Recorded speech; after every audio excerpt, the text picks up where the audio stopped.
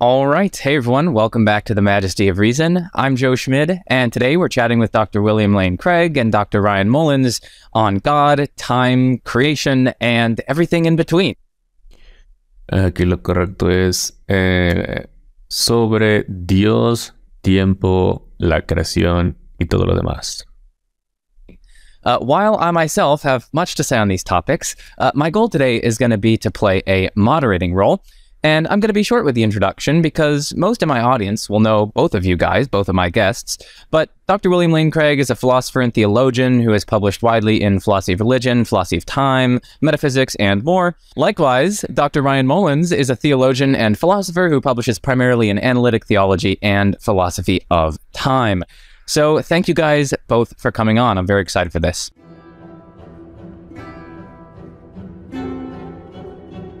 Ahí dijo que nada más estaba muy emocionado por esto. Extranjero aquí, no sé por qué le puso eso.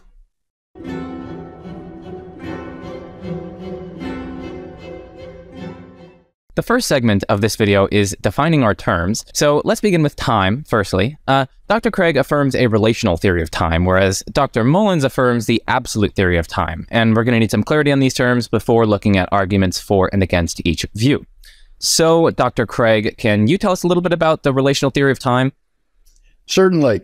I think that the contrast to be drawn here, Joe, is between a relational theory of time and a substantival view of time.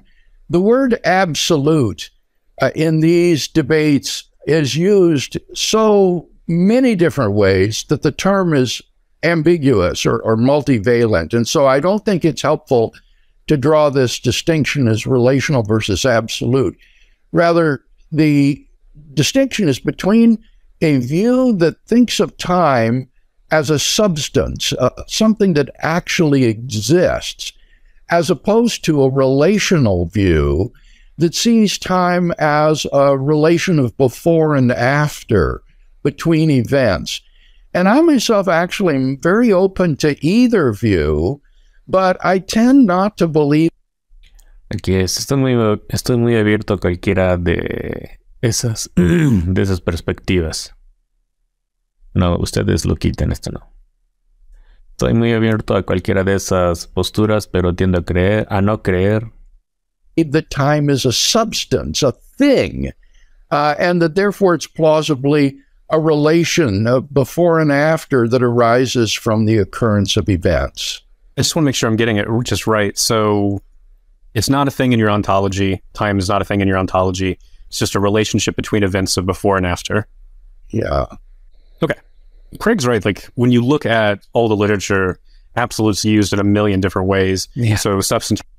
Dijo que cuando miras a la literatura, en este caso sobre filosofía del tiempo, el término absoluto se usa de 1,000,000 de maneras diferentes.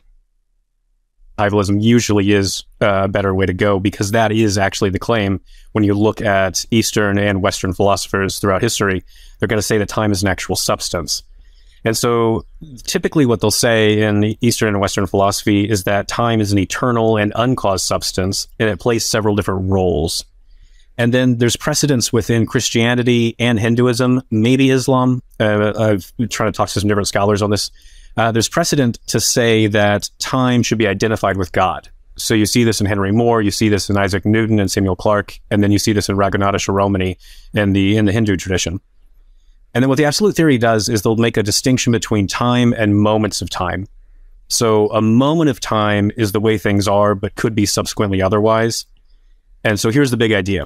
So time plays three big roles. First, time is the thing that makes change possible. And then second, time is the source of moments. And then third, time is the thing that unifies a series of moments into a coherent timeline. And so on this sort of kind of like Newtonian or Morean view that I'm wanting to defend, I want to say that God should be identified with time. And this is because God is an eternal, uncaused substance that makes change possible. So given God's power and freedom, change is possible. And then further, God is the source of moments, because God all alone prior to creation, that's a particular way that things are. Porque Dios se encuentra completamente solo antes de la creación o completamente solo sin la creación. And given his eternal power and freedom, that's the way things are, but could be subsequently otherwise. So because God could subsequently be otherwise if he chooses to exercise his power and his freedom to like do something different, to create something. And then further, I want to say that God's the thing that unifies a series of moments into a coherent timeline. So whatever theory of providence you want to affirm, you want to be a theological determinist, you want to be a Mollinist, you want to be an open theist, it doesn't matter. Whatever theory of providence you tell, that's the story of how God goes about organizing or arranging the different moments into a successive series or a timeline. That's the big idea. Yeah, so Dr. Craig, if you want to ask him like clarifying questions before we go on to like reasons to believe these, you can now if you want to do that. It sounds to me like pantheism. To identify time with God sounds pantheistic, so I wouldn't be surprised to see this in Hinduism. But Ryan, I think it's certainly not Isaac Newton's view.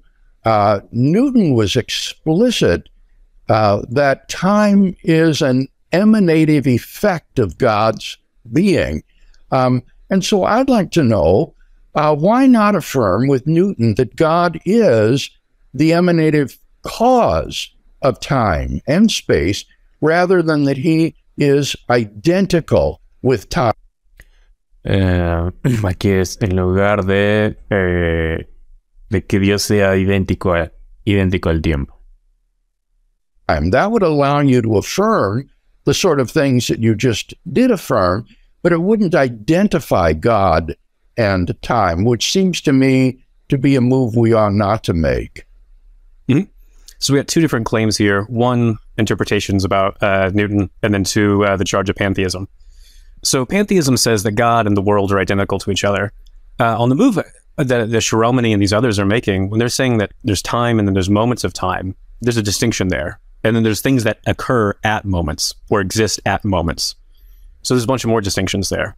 So you and I, we exist at particular moments. We're not identical to moments, and moments aren't identical to time. So we've got all sorts of distinctions, and so nothing here is being identical to God. So just saying time is like a mode or an attribute is kind of the way it's typically spelled out. Oh, but you did say that time is identical to God. I thought that was what you just... So time is, but moments of time are not identical to time, because historically this view distinguishes these two things. Mm-hmm.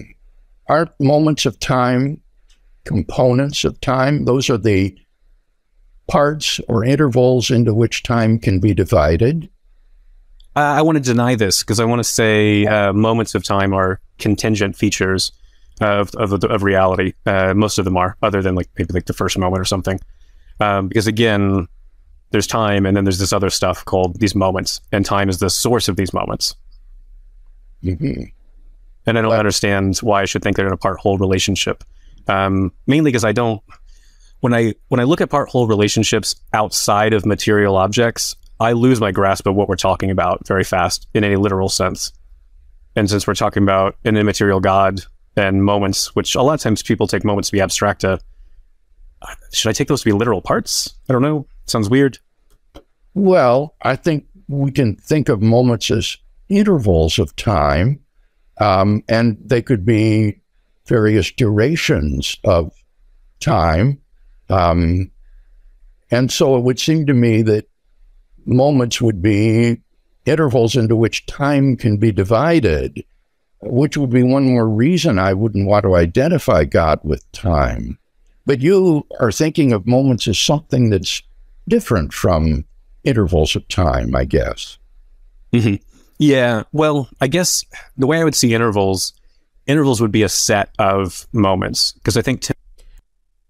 Ahí dijo, supongo que la manera en la que yo veo los intervalos es que los intervalos serían un conjunto de momentos. I think temporal relationships are between moments. Porque pienso que la relación temporal son entre momentos. Is typically how I'm going to see it. So this is the way Ulrich Mayer and Kit Fine start to kind of define things. So it's a very different way of looking at it than some of the the 20th century analytic philosophy has looked at things. But yeah, should we get on to the Newton claim though? Mm-hmm. Yeah. So Emily Thomas's book, Absolute Time, riffs in modern British philosophy. So she tries to give a different interpretation of Newton. So she looks through all these letters of Newton, a lot of correspondence that he had with different people. Ahí dijo, por lo que revisa las distintas cartas de Newton, no las letras de Newton, las cartas, la mucha correspondencia de Newton.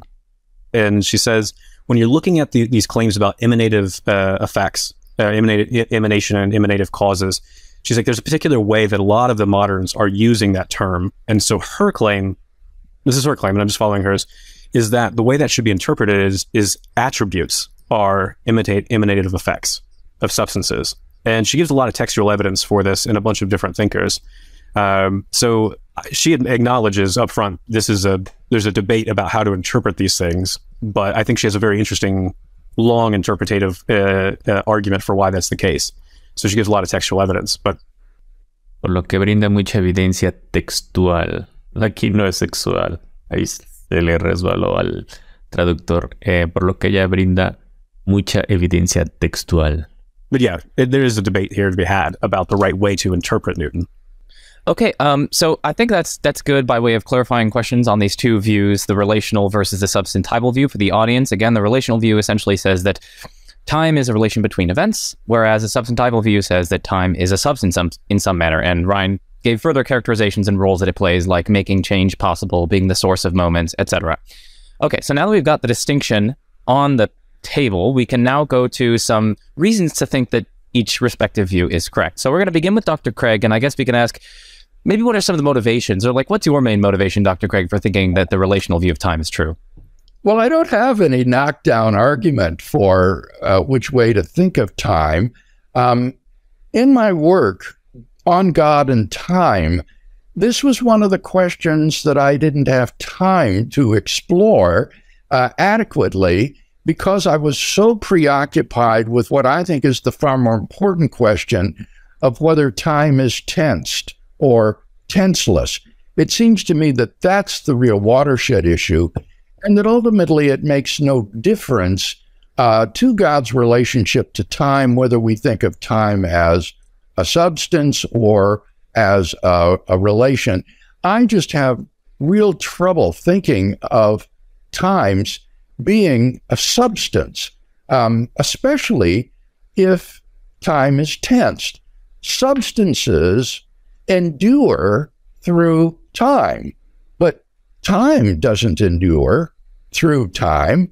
So it seems to me that it's just a category mistake to think of time as a substance. Now, Ryan would make time a substance by identifying time with God. And as I've already expressed my misgivings about this, I think this is quite wrong. Time is one-dimensional and has the geometrical properties of a line. God does not. Time can be divided into moments, which elapse. Aquí está juntando dos oraciones distintas. Primero dijo que el tiempo tiene características geométricas como una línea. Dios no. Aquí. Y luego dice, el tiempo puede dividirse en momentos que transcurren one after another. God cannot. The parts of time are related as earlier than and later than. God is not. Moreover, God is personal. Time is not. God has compassion on us. Time does not. God forgives our sins. Time does not. God is the Father of the Lord Jesus Christ. Time is not. So it seems to me just wrong to think of God and time as identical. So I don't have a knockdown argument to offer for a substantival view of time. It just seems to me time isn't a substance. Ahí dijo para el tiempo que no tiene un argumento derrotador para el tiempo sustantivo. Simplemente me parece que el tiempo no es una sustancia. And it seems to me further than in the utter absence of anything happening, that would be a state of timelessness. Nothing's going on. There wouldn't be any before and after in the utter absence of any events. And so those are the reasons for my inclination toward a non-substantival view of time. Yeah, Ryan, so before getting on to some of your reasons for, believing in a substantival view, I think it'd be interesting to have you guys interact a little bit on some of the reasons that Dr. Craig just gave. Yeah, so when different people are saying that we are identifying time with God, that the claim is it's like a mode or an attribute of God. And if that's the case, then a lot of the objections just laid out wouldn't really make a big deal. So omnipotence doesn't forgive you. Las objeciones que se acaban de presentar en realidad no serían un problema, no serían gran cosa. Doesn't forgive you. Omnipotence doesn't have compassion on you. God does. Well, okay, well, who cares? No problem. Same thing about time. You're like, well, time doesn't have compassion on you. Time doesn't create you. We're like, well, right, God does. Time is an attribute of God. So not really seeing the force of this once we get clear on what the claim is. The other thing is, a lot of the statements made here about time being tensed, I think these are statements about the timeline, about the moments of time. So time I don't think is tensed, but moments are tensed, or reality as a whole would be tensed. And so I think what's going on here in a lot of these sort of cases, a lot of these debates, is when people are looking at certain questions, they're thinking about the moments themselves or the timeline itself and not time itself. So this is a point that 𝗦𝗢𝗔𝗔𝗍𝗂 raises a lot in his work, where he says, look, unless philosophers of time tell you what time is, all they're doing is having these debates about tense versus tenseless, A theory, B theory, endurance, perdurance, you name it. Unless you know what time itself is. Hablo de teorías, teoría del tiempo contra teoría del tiempo, la teoría durantista contra la teoría perdurantista, lo que sea, a menos que sepas que el tiempo es en sí. Is how do we know we're even having a debate about reality itself or about time itself? And so for him, he's saying when we get clear on what time is, he lays out the view that I just laid out. Para que tengamos claro qué es el tiempo, establece la opinión que acabo de presentar. Other than the God stuff, he doesn't seem to care about God. He'll say all those debates are about the timeline. They're not about time itself. That's the strategy, at least. It seems to me, therefore, Ryan, that you are not, in fact, saying that time is identical with God or to be identified with God. You're saying time is a mode or property of God, in which case it's not a substance, because properties and modes are substances.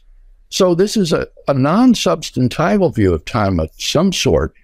And I would wonder, what would be the difference between saying time is a property or mode of God and simply saying that God is temporal? Because I agree with the latter statement. I think that God is in time. He experiences time and the succession of moments, but I wouldn't identify it with his property. So what would be the difference between identifying time with a property of God and simply affirming that God is temporal, which we both want to do? Yeah, so there's different motivations here. So Samuel Clarke, when he's looking at this sort of stuff... Sí, hay muchas motivaciones diferentes aquí. Por ejemplo, Samuel Clarke, he'll say, we don't want to say God's in time. We can say that if we speak in the vulgar. Él dijo que Samuel Clarke, cuando él está investigando esto, cuando habla de esto, él dice que nosotros no queremos hablar o decir que Dios está en el tiempo, que podemos decir eso si hablamos en un sentido vulgar. Statement is, so that's just me quoting him. So I'm not saying anything there's vulgar about saying God's in time. He says better to say God's temporal.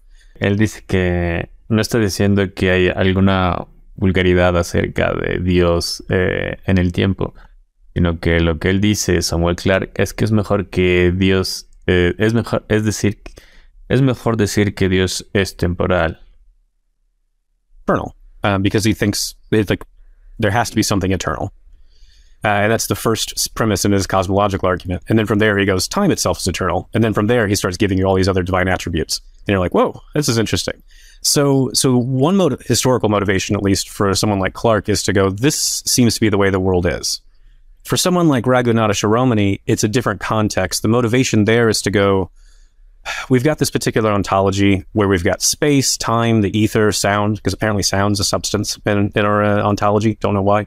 And he says, this is a ridiculously bloated ontology. I don't need all these different substances floating around. I just need one, and it's God. I just need one substance that can do it all. And so it's sort of a way of kind of like taking like an Occam's razor approach and saying, I can have one substance that just does all this work. Now, that is pantheism, though. I think we want to resist that. I like the Newtonian Clarkian view that God is... Me gusta la visión newtoniana clarkiana. Temporal, has the property of being temporal, but I don't think we need to go beyond that to say that the time is a mode of God himself. And so let's leave this Hindu pantheist to the side and ask why. Pero dejemos de lado esta visión panteísta hindú y preguntémonos por qué.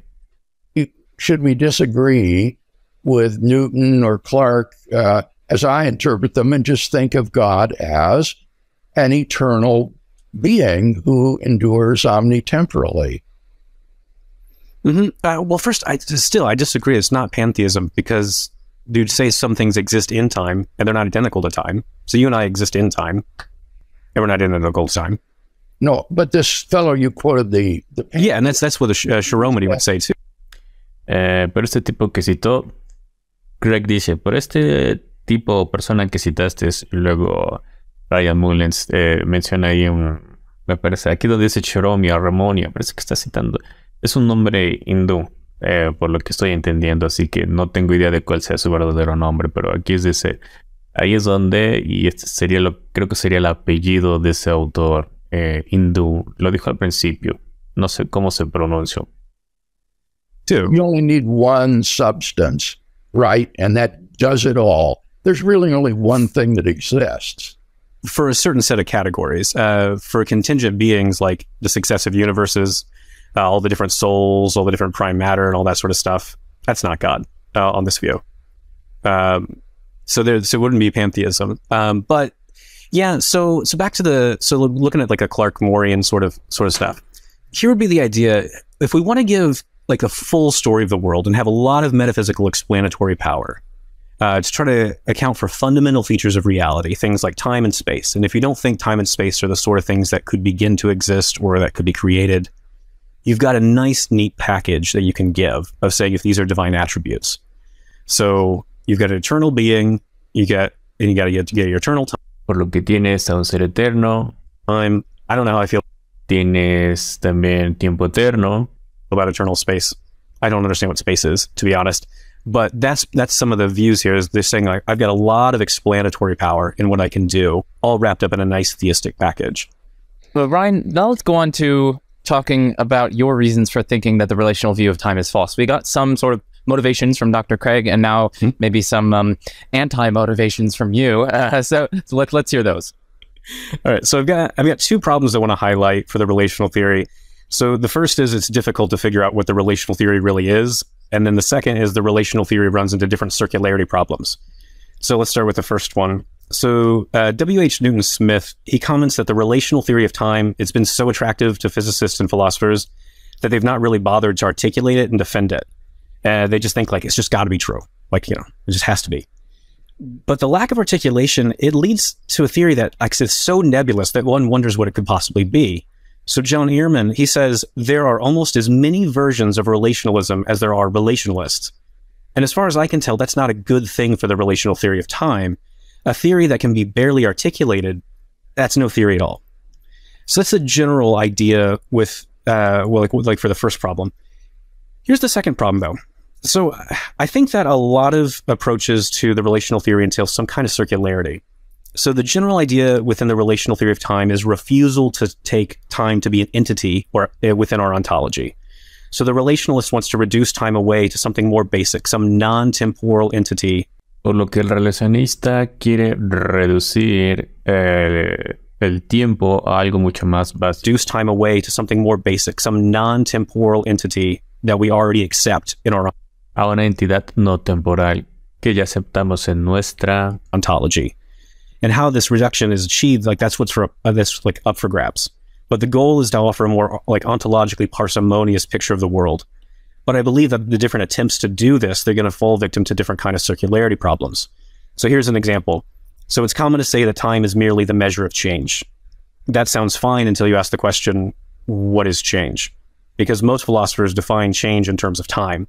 So let me give you an example of this. So D.H. Mellor, so Hugh Mellor, he says, change here I take to be temporal variation in the properties of things. By this I mean that changes are things having at different times incompatible properties. Properties that no one thing could have at the same time. So notice the circularity here. So change is defined in terms of time, yet time was supposed to be the thing that we reduce away to change. So that's an unfortunate sort of circularity. So let's look at one more attempt to get the relational theory up and running. So this is from Robin 𝗏𝗏𝗏𝗏. I'm not going to try to do his accent. I can't do the posh English accent like he does. He's got such a good accent. So he says relationalism, he says that time is just an ordered series of events, each Que el tiempo es una serie ordenada de eventos. individual moment identified with a collection of simultaneous events. And I want to say this isn't a good start either. So notice that the definition includes the word simultaneous, but that's a temporal notion, which was the very thing we're trying to account for. And yet the problem, I think, goes deeper when you start asking other questions like, what is an event? So Ulrich Mayer points out that the standard definitions of an event introduce time into the definition of an event, and thus we get this vicious circularity. So Mayer writes, if events are made up of time. Aquí en Alcalde dice el nombre del autor Meyer, algo así dijo Meyer, me parece. Then times cannot also be made up of events. So typically, when you look at your standard textbooks on metaphysics, they're going to say an event is a substance having a property of time. And you see this in Richard Swinburne. And then Dr. Craig and J.B. Moreland, they have this nice book called Philosophical Foundations for a Christian Worldview. And so here's the definition of an event in Philosophical Foundations. An event is the coming, continued possession, or going of a property by a substance at or through a time. So again, time has been brought into the story when it was meant to be explained by something more fundamental. And so that's one of several different kinds of circularity problems that I think the relational theory continually faces. Well, I'm not sure that there's any vicious circularity here, Ryan. It's just notoriously difficult to define time in non-temporal categories. So I think any circularity here needn't be thought of as vicious. We can take certain notions to be undefinable primitives. So, for example, suppose I say that time is a relation of before and after dependent upon events. And you ask, but what is an event? And I say, an event is that which happens. Full stop. I have no further analysis to offer of what an event is. You just reach bedrock at some point that I don't think that you need to be able to give an explanation in deeper non-temporal terms. And I think that your own view appears to suffer from this same circularity problem because you said initially, and I quote, the absolute theory takes time to be an eternal. Y cito que la teoría absoluta toma al tiempo para ser una sustancia. Toma el tiempo como una sustancia. Caused substance. But the word eternal meant lasting throughout all time, so that the definition of time is circular. Yeah, so the relational view, as I'm seeing it, is supposed to be saying it's not a thing in our ontology, right? And we're reducing it away to something else, some non-temporal thing. And so one of the worries I have is, well, is again, when you're reducing it to an event, is saying, okay, that's a non-temporal thing. And you're like, what's an event? And then you build time back in. And I'm like, well, now it doesn't sound like a non-temporal thing.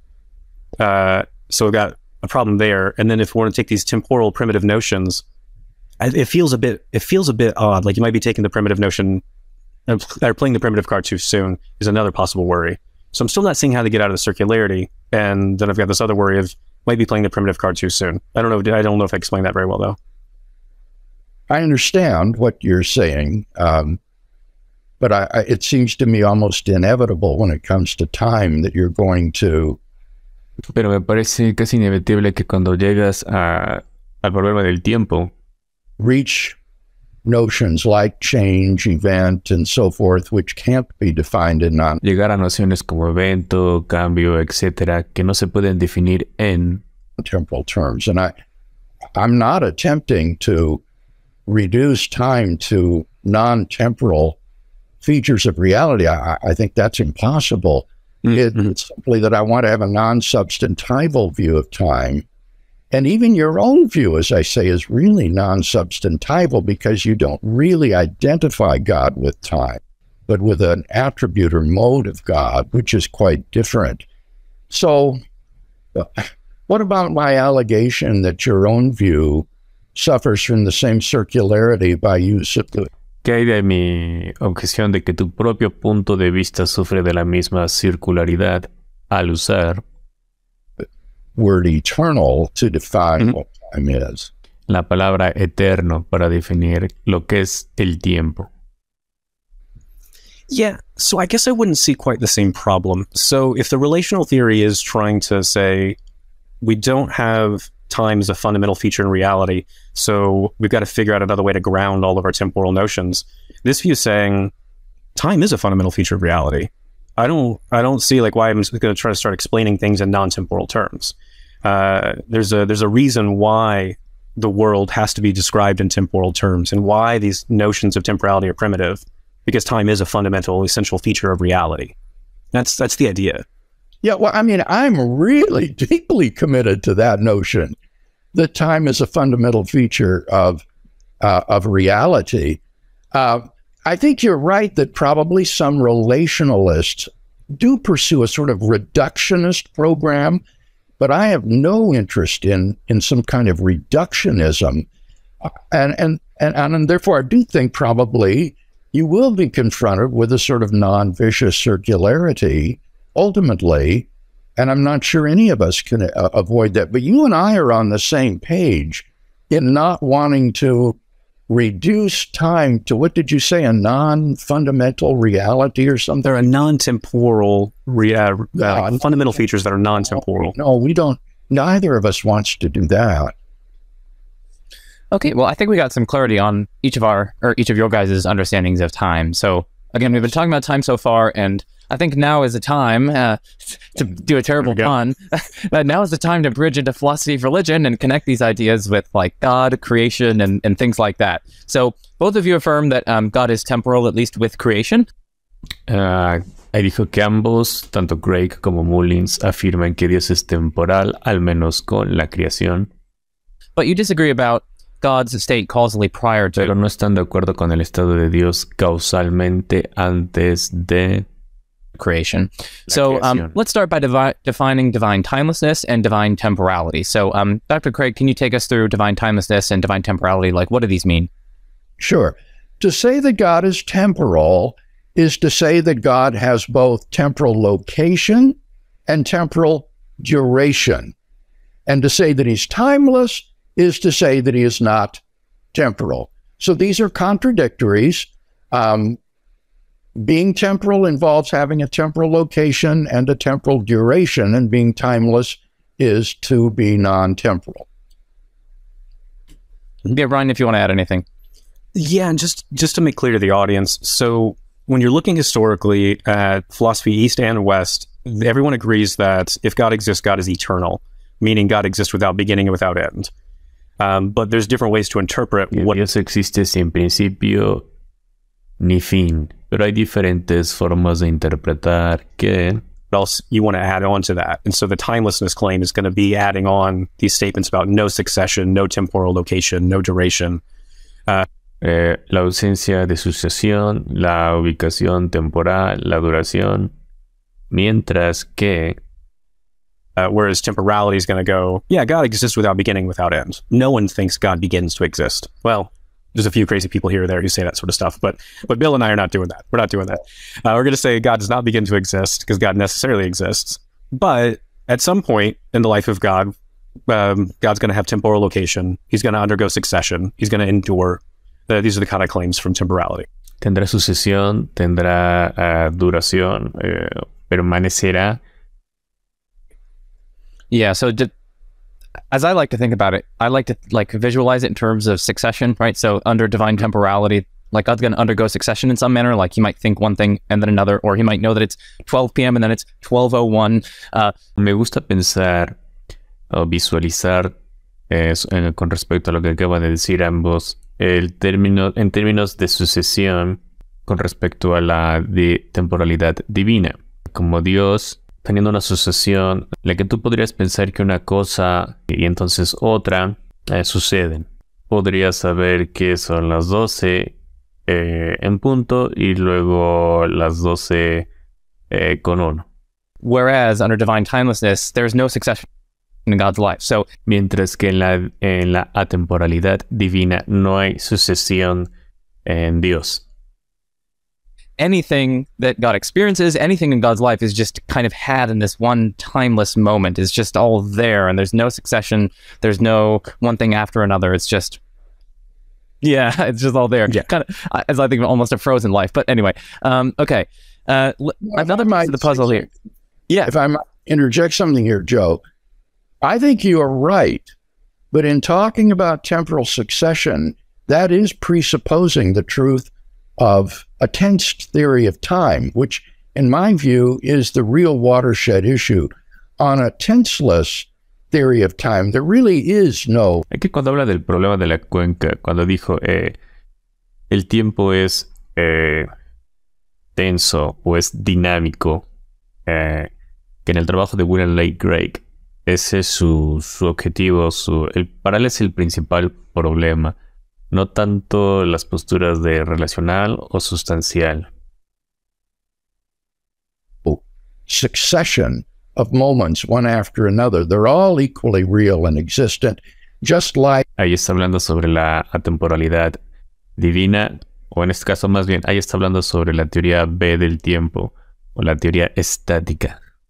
Like the intervals on a spatial line, the first inch of a yardstick is not any earlier than the second inch, and the second inch is not a la de la segunda pulgada. Successor of the first. And so in talking about temporal succession, I think we're presupposing a tense view of time, which I think is correct, but it's good to be self-conscious that is what we're doing.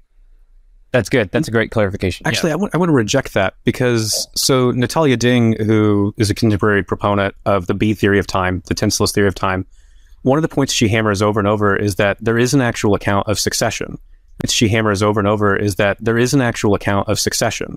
There's no account of temporal becoming, but she thinks temporal becoming and succession come apart. So 𝗦𝗢𝗖𝗃, que es la autora de la que estoy llevando también esta serie de audiolibro, de su libro Dios y el tiempo, Mullins la cita y ella dice que si hay una explicación o hay una teoría que da cuenta de la sucesión de lo que han estado hablando ahorita Craig y Schmidt. Si hay una cuenta que es de sucesión, pero que no es en términos de devenir temporal, que es lo que mencionaba Craig. Craig le decía a su Schmidt que cuando hablas de sucesión de eventos, estás hablando de devenir temporal, que el devenir temporal pues es la manera en que se describe la teoría A del tiempo.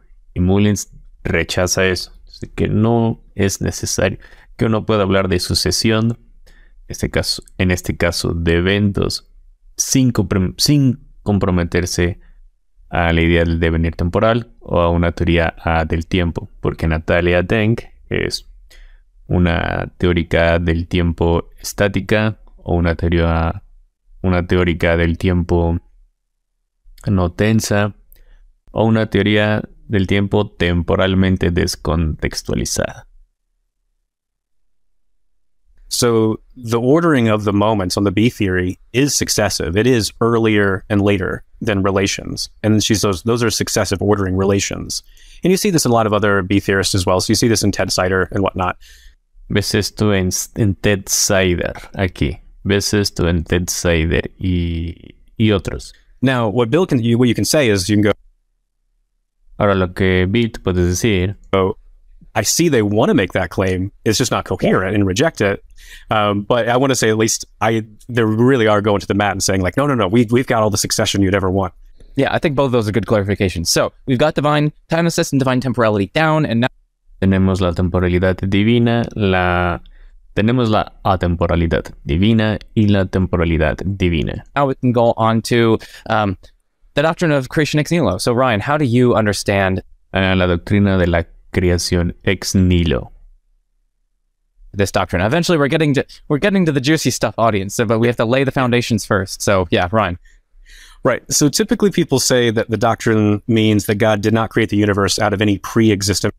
La doctrina significa que Dios creó el universo a partir de ningún material.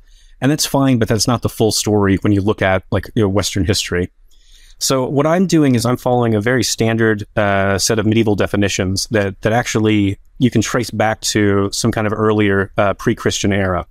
So there's this really ancient debate that carried on into the Middle Ages between what's called a doctrine of eternal creation and a doctrine of creation out of nothing.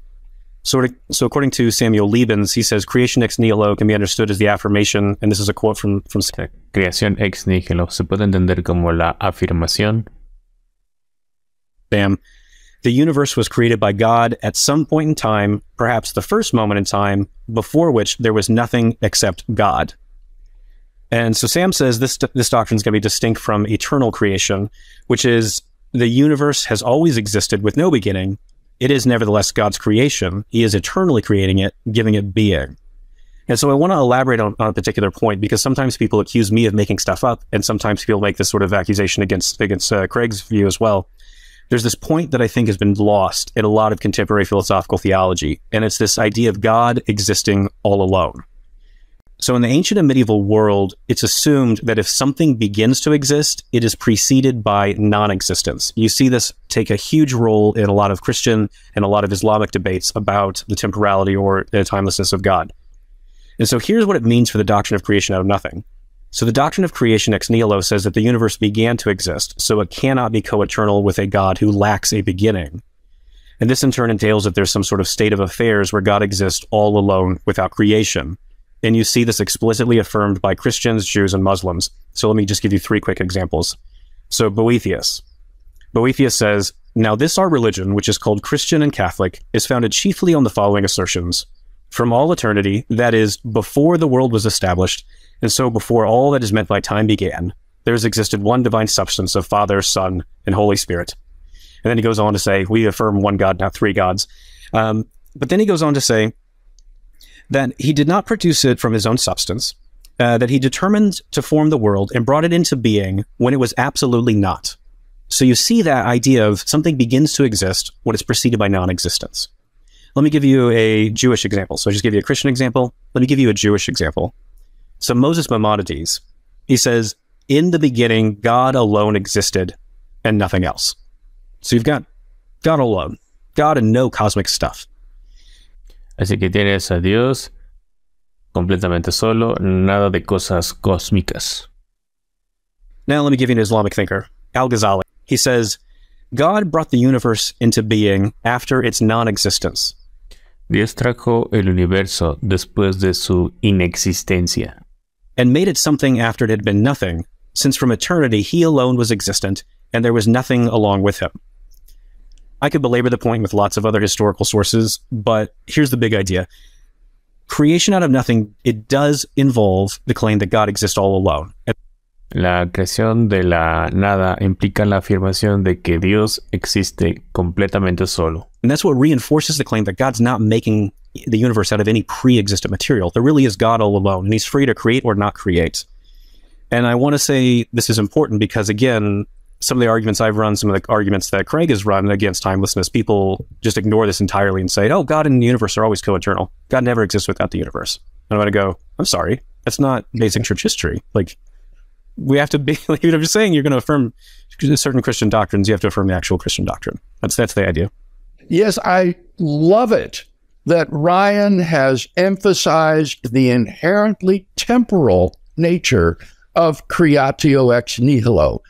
And this understanding of the doctrine is in sharp contrast with Thomas Aquinas's view, according to which creation does not imply a temporal beginning of existence. Rather, for Aquinas, it simply means that God is the sole source of being of created things. He didn't create them out of anything.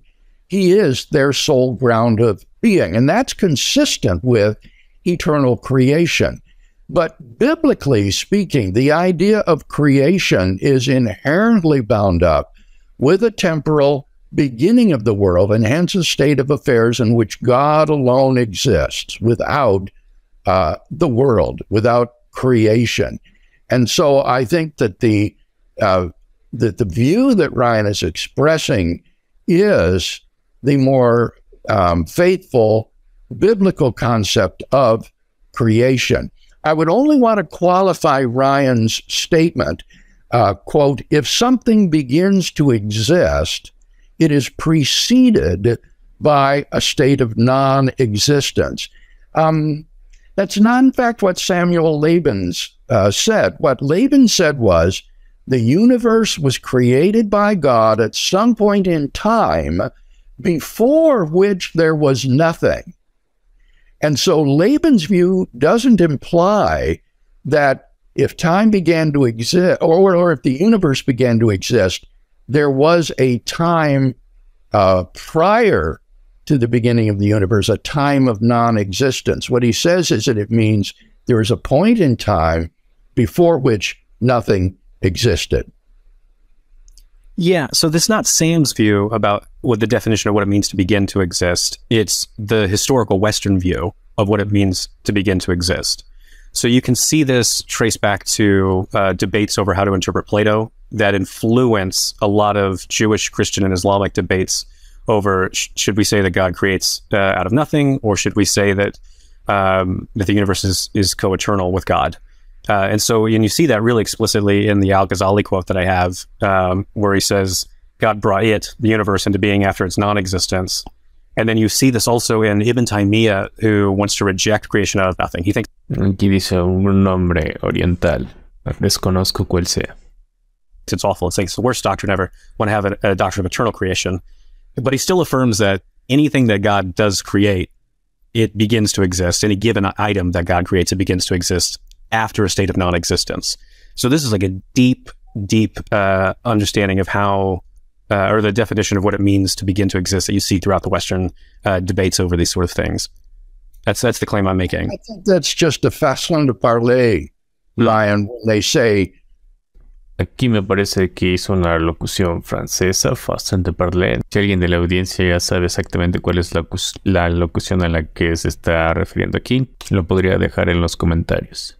And when they say the world began to exist after something like that, because people like Ghazali and Boethius conceive of God as timeless in its being, in his being. And therefore, it's just an almost inevitable façon de parler to say that if the universe began to exist, ahí volví a repetir esa locución, then it came into being after God had existed alone. But I don't think that that should be pressed for technical precision.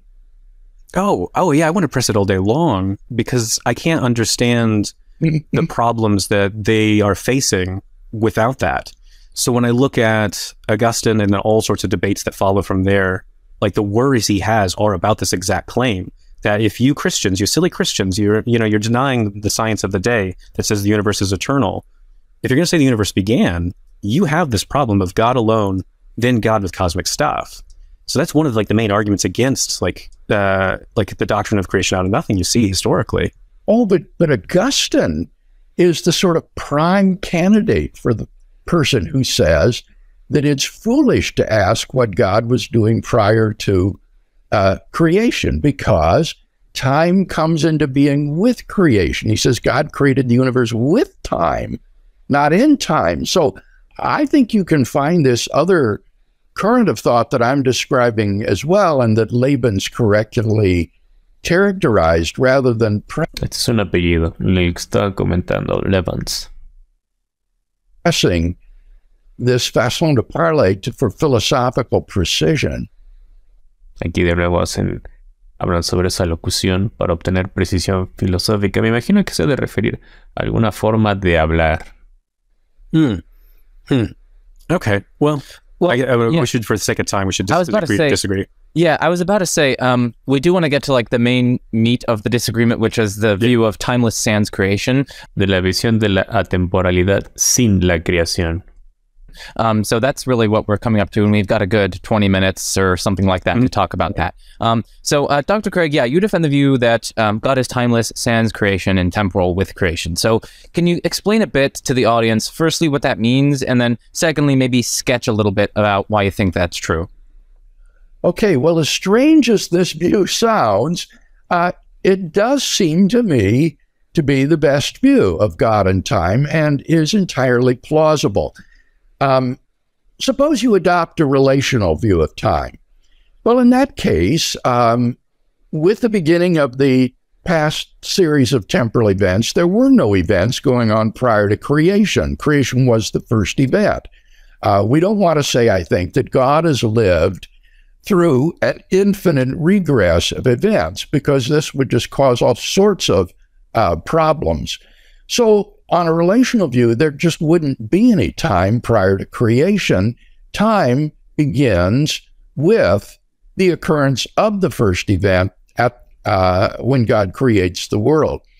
On the other hand, if we adopt a substantival view of time, then God as the creator of all things must be the creator of time itself, and therefore God must be timeless without creation, since he creates time. So on either a relational view or substantival view, it seems to me that God must be timeless sans creation.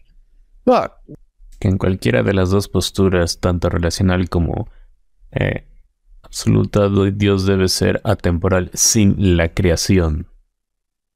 Once time begins, can God be timeless? Well, here I think it's very difficult to see how God can be timeless if he coexists with a temporal world. In view of his real causal relationship to temporal things and his knowledge of tense facts, which would be constantly changing. So it seems to me that God must be in time since the moment of creation. All right. And Ryan, of course, you're not the biggest fan of the view that God is timeless sans creation. So why is that? Well, so I should say I used to be, because when I was 19 years old, I bought 2 books to try to understand God and time better. One was Stephen Hawking's A Brief History of Time. That didn't help me out at all. And then the other one was Craig's Time and Eternity. And so I was like, oh, this is amazing. This is the best stuff ever. So for the longest time, I was like, Bill, whatever you're saying, it's got to be gospel truth. But now I want to push back. Y dijo de... At all. And then the other one was Craig's Time and Eternity. And so I was like, oh, this is amazing. This is the best stuff ever. So for the longest time, I was like, Bill, whatever you're saying, it's got to be gospel truth. Dice que durante mucho tiempo tomó el proyecto de Craig como el evangelio. But now I want to push back. So here's... Pero ahora quiere retractarse. Ya Mullins ya no sostiene la visión de Craig de Dios atemporal sin la creación, Dios temporal con la creación. Here's the idea. So here's a question I get a lot from a lot of different philosophers, some who are really sympathetic to divine temporality, others who want to reject it. They'll go, what exactly does it mean to say that God is timeless without creation and temporal with creation? What's the relationship between those two different phases of God's life? And so this is where you could run different kinds of objections. So you can't say that this timeless phase is temporally before. And like Bill, like you don't, I know we know. No puedes decir que esta fase es temporalmente anterior, como dice Bill. Well, no, you don't want to do that because then you'd be saying God's temporal before he's temporal. That's crazy. And that's why you want to say he's timeless sans without, right? Es por eso que lo que quiere decir sin sin la creación, tiempo sin la creación, atemporalidad sin la creación. But yeah, I don't think you could say that the timeless phase is causally prior to the temporal phase either. And this is for two reasons. So first, I take it to be a basic causal principle that efficient causes are temporally prior to their effects, in which case the timeless phase would be temporally prior to the temporal phase, and that's going to be incoherent. And then second, so Bill, correct me if I'm wrong here, but if I understand the view correctly, the timeless phase is not causing anything. The temporal phase is simultaneously causing the universe at the first moment of time. So God is the temporal phase of God is simultaneously causing the universe to exist at the first moment of time. And if that's the case, then there's no causal priority before the timeless phase and the temporal phase, because the timeless phase isn't causing anything. He's eternally willing or desiring that a universe exists, but the temporal phase is the thing doing all the causal work. And then I don't think mere logical priority can capture the relationship. Luego no creo que la prioridad meriológica pueda capturar la relación between a timeless and a temporal phase either. This is because relations of logical priority, they can only obtain between things that are mutually compatible, like the premises and conclusion of a valid argument. So relations of logic, the thing doing all the causal work. And then I don't think mere logical priority can capture the relationship between a timeless and a temporal phase either. This is because relations of logical priority, they can only obtain between things that are mutually compatible, like the premises and conclusion of a valid argument. So relations of logical priority, they cannot obtain between incompatible states of affairs. So for example, consider the classical theistic claim that from all eternity, the Father timelessly causes the Son to timelessly exist. Considera la siguiente afirmación texta clásica, que desde la eternidad del Padre atemporalmente causa al Hijo para que exista atemporalmente. So you've got a timeless cause with a timeless effect, and so they're always there together. You could talk about logical priority in this case. The Father's logically prior to the Son, but there's no state of affairs with the Father existing with it. En este caso el Padre es lógicamente previo al Hijo, pero no hay un estado de cosas con el Padre que existe. But the Son, they're co-instantiated. Sin el Hijo. Cada vez que pone sol se refiere al Hijo, porque por lo que estoy entendiendo, Hijo y Sol se pronuncian igual, y el traductor de YouTube, en lugar de traducir Hijo, traduce Sol. They're mutually consistent. Now consider a panentheist. So the panentheistic claim is that God and creation are co-eternal. Consideran a un panenteísta, no panteísta. Me parece que dijo panenteísta. Afirma que Dios y la creación son eternal. God's logically prior to creation, but both are going to be co-eternal. And so as Alan Rhoda points out, logical priority cannot be captured by incompatible states of affairs, such as God is undecided as to whether or not he'll create, and God is creating the universe. Those are incompatible states of affairs. So God's logical priority is consistent with the doctrine of eternal creation, but I don't see how it's going to be consistent with creation ex nihilo. And this is because creation ex nihilo involves incompatible states of affairs, God existing alone without a universe, and God existing with a universe. So I don't think logical priority is going to capture what's going on, because otherwise the panentheists like Benedict 𝗥𝗘𝗗𝗏 and Tom Ward are going to say, well, that's what I affirm. That's the doctrine of eternal creation. So esa es la creación eterna. So the main reason I want to reject Craig's view now is because I just don't. La razón por la que quiero rechazar la postura de Craig ahora es porque realmente really understand exactly what's going on between the timeless phase and the temporal phase. Yeah, you guys can go back and forth on this freely. Yeah. Okay. Dijo Schmidt, bueno, en esta parte pueden entre ustedes preguntarse y responderse. Well, I've already suggested reasons why we should think that God does not endure through an infinite regress of temporal events.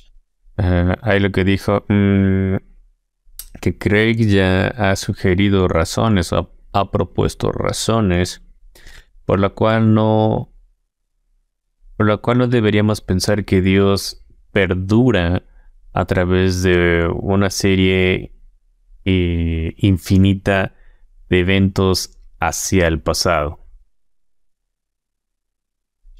And I think that we can affirm God's causal priority to the universe if we think of a cause as the causal agent who, at the first moment of creation, acted to bring the universe into being. Clearly, that agent did not come into being at the first moment of creation.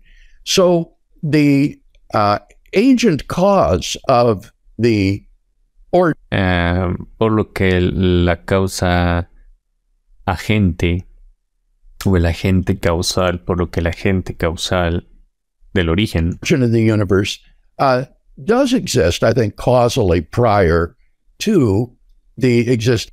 Que existe causalmente previo. No, aquí no hay que tomar antes, porque antes significa tiempo, y la visión de Craig, pues no existía el tiempo, ¿no? Sin la creación. Entonces, aquí utiliza previo, pero previo lo utiliza en una manera de hablar de que no tiene carga temporal, que es como hablar causalmente sin la existencia del tiempo, cuando utiliza previo. Of time in the universe. But I also think that we could construe God as being logically prior to creation. I disagree. Igualmente ahí, lógicamente previo a la creación, ¿no? Sin carga temporal ahí, como el ejemplo que estaba dando Mullins, de la prioridad lógica entre premisas y conclusión de un argumento. That logically incompatible states of affairs cannot stand in relations of logical priority. Take Alan Rhoda's example. The state of affairs, God is undecided as to whether... Tomen el ejemplo de Alan Rhoda. Alan Rhoda es el amigo que citó ese momento Mullins para objetar en contra de la prioridad lógica. Entonces dice Craig, toman el ejemplo de Alan Rhoda, de cosas que Dios está indeciso. Whether or not he will create, and the state of affairs, God is creating a universe.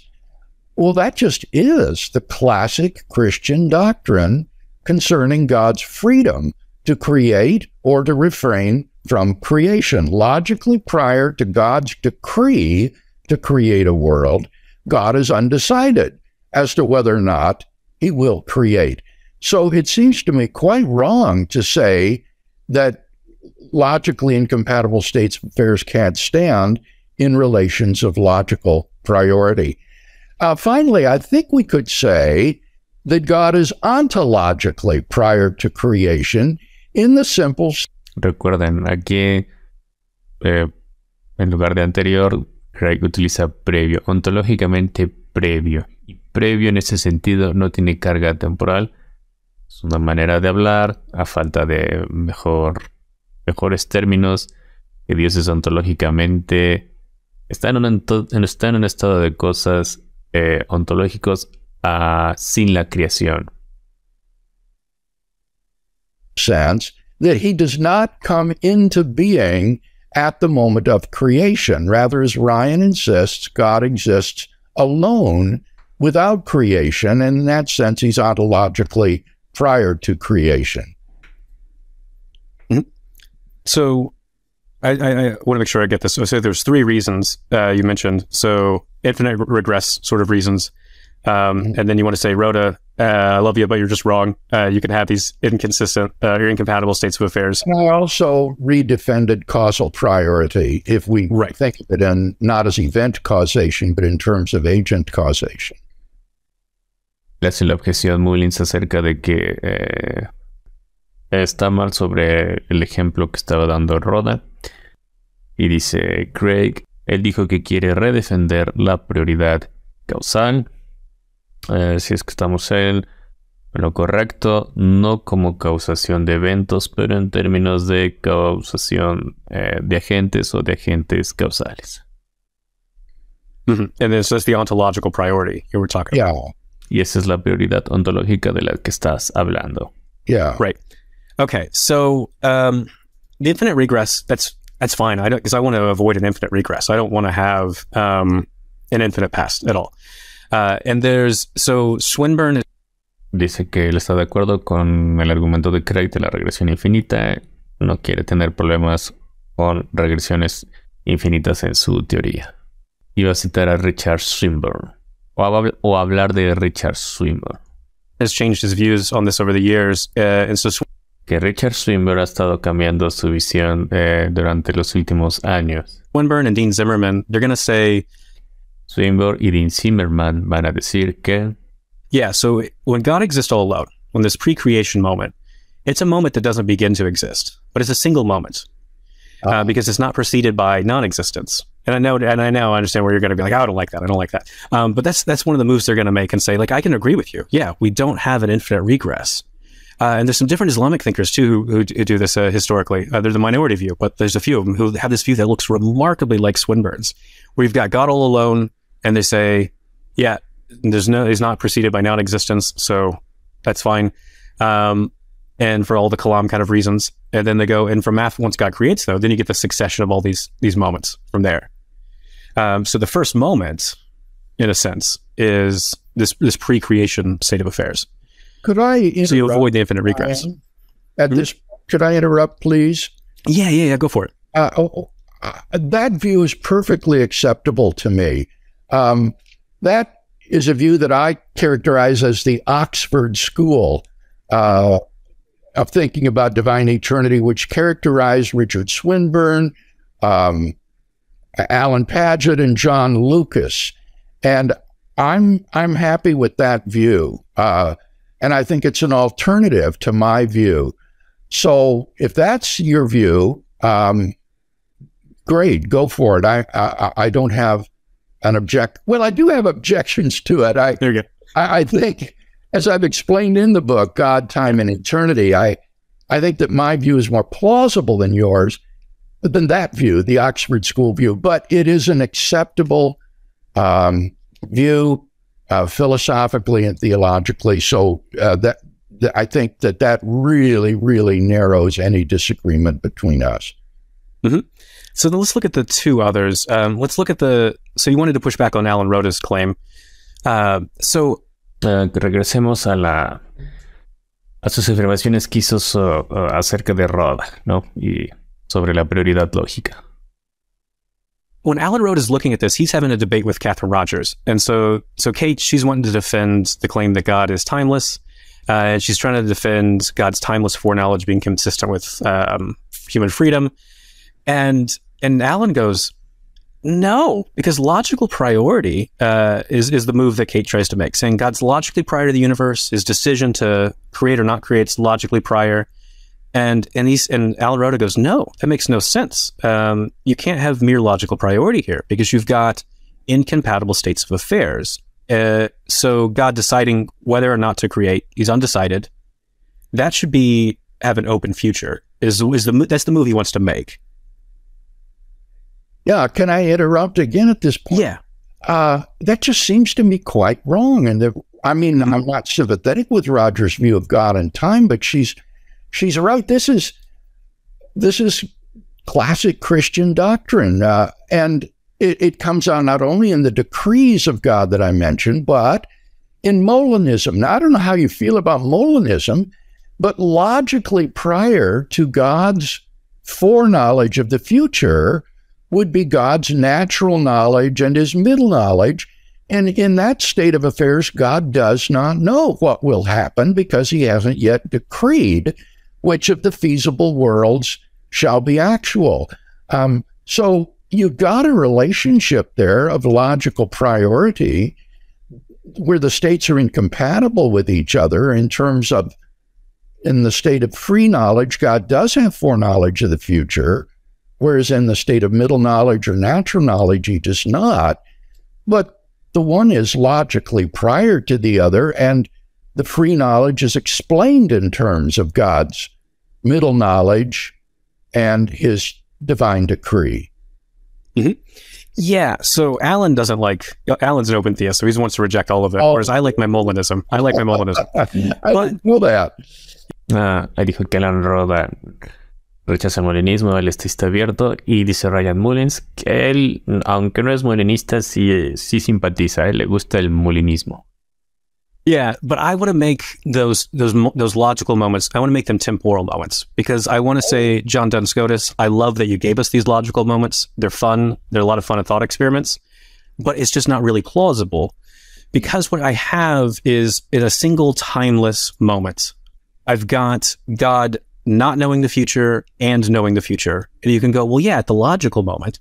And so I'm like, how is it from all eternity God's ignorant of the future and he knows the future?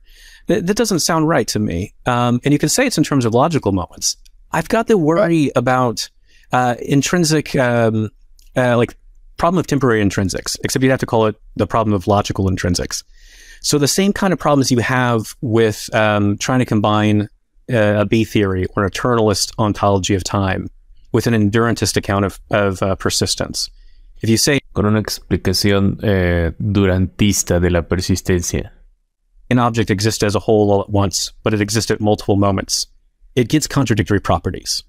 So what you do to remove that is you introduce temporal parts. I don't like temporal parts. I hate that. That's why I want to be like, let's be a presentist. Get rid of it. Dijo que odia las partes temporales, que por eso es un presentista. Nomás hago un paréntesis. Si ustedes quieren saber exactamente de lo que está hablando aquí Ryan Mullins, trajo a colación el problema de la intrinsecalidad lógica, y eso apenas lo leí en mi serie del audiolibro de Dios y el tiempo. Pueden buscarlo en mi canal de YouTube. Ahorita va a aparecer en pantalla por si quieren ver más a fondo de qué trata esta objeción que está mencionando Mullins acerca de cómo este problema de los intrínsecos es un problema para los durantistas como Craig. It seems like you're going to have to do the same kind of thing if you're going, well, in a single timeless moment, I've got God existing as a whole, all at once. You know, because Anselm teaches us that's the perfection that God must have. But now God's not knowing stuff at the logical moment of natural knowledge and knowing stuff at the logical moment of free knowledge. Those are incompatible properties that he has all at once as a whole. So I've got something like the analogous to the problem of temporary intrinsics. And I know that we only have 5 minutes left, so that's a lot to try to... Yeah, I'll turn it over to Dr. Craig. Okay, I'll just ask a clarification question. On your view, I hope that you affirm that God has from eternity past complete foreknowledge of future contingents and of the future. Craig dice, tengo unas cuantas preguntas acerca de tu postura. Dice, espero que tú afirmes que Dios tiene desde la eternidad, desde el pasado eterno o desde la eternidad pasado, conocimiento del futuro contingente y completo y del futuro. Pero no dirías que, sin embargo, Dios es libre de no crear, de manera que su conocimiento podría haber sido diferente. But wouldn't you say that God is nonetheless free not to create so that his foreknowledge could have been different? That, I wouldn't want to put it quite in those terms. Dice, me gustaría ponerlo en esos términos. Because it sounds like I'm positing some sort of counterfactual... Porque suena que estoy proponiendo alguna especie de contrafáctico. Power over the past. Porque suena que estoy como si estuviera proponiendo alguna especie de poder contrafáctico sobre el pasado. Or at least over the logical past. Something like... Al menos sobre el pasado lógico. That. Yeah. I don't know, do you understand the worry that I have? Yes. But I think having the distinction of logical moments escapes that problem of construing these moments as temporal. But in any case, this is extremely interesting, Ryan. I'm glad we had this conversation. Yeah, and I guess I have one question before we close this out, and it's for Dr. Craig. So and it's about your view on sort of timelessness sans creation. When we're looking at our ontological inventory, that is our list of what there is. Cuando vemos a nuestro inventario ontológico, que es nuestra lista de lo que hay, de lo que existe. And I guess we could talk about our current ontological inventory, what there is presently or something like that. I don't think we're going to want to include on that list God's timeless phase wherein he exists without creation. So it seems like, in some sense, it has passed away, like it no longer exists. But if that's the case, then it seems as though one might think that it sort of stands in a temporal relation, like it no longer exists. It was the case, but no longer exists. And you might think that timeless things can't stand in temporal relations like that. So I'll close it out with you just giving an answer to that question, and then we'll just offer some final thoughts. I fully understand that intuition, and I simply want to say that it's purely a figment of the imagination to think of God existing literally, temporally prior to the moment of creation. You can think of God as logically prior, ontologically prior, I think even causally prior, but not lógicamente anterior, ontológicamente anterior, incluso causalmente anterior. Pero es anterior, recuerden, sin carga temporal.